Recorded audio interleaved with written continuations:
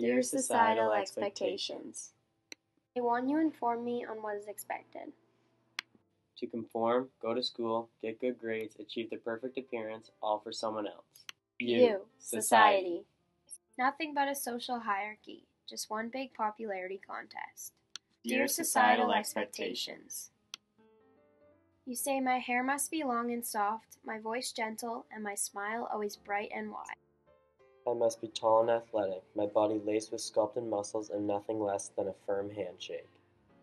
You insist on perfect manners, always kind and friendly, never shy or introverted. I'm forced to present confidence but never overstep myself to show cockiness. My grades must be high and well maintained, but shall never interfere with my social life. Expect me to be smart, but not too smart, or I become defined as a nerd.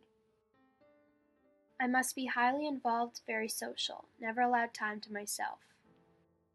I'm told to be the life of the party, nothing less than what's classified as a good time.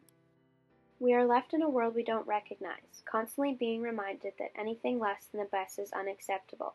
Grow up in a perfect family, attend a perfect school, work the perfect job, marry the perfect husband.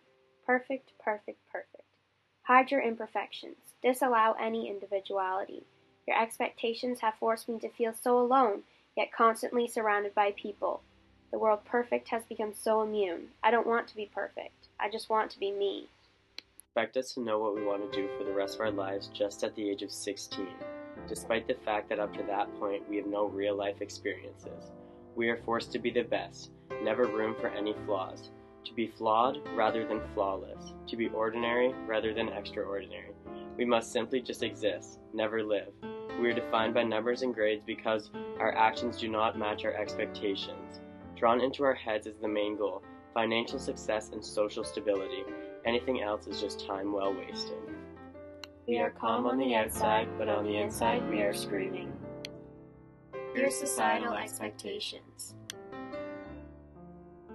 You don't define us.